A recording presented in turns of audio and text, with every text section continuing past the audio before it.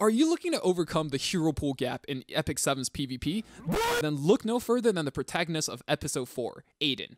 As a free unit, she has the potential to be even more valuable than an ML5, even soloing entire teams by herself. Main stat for right side are crit damage, attack, and speed. For this build, I made sure to be at least 225 speed to cut 280 speed aggro teams.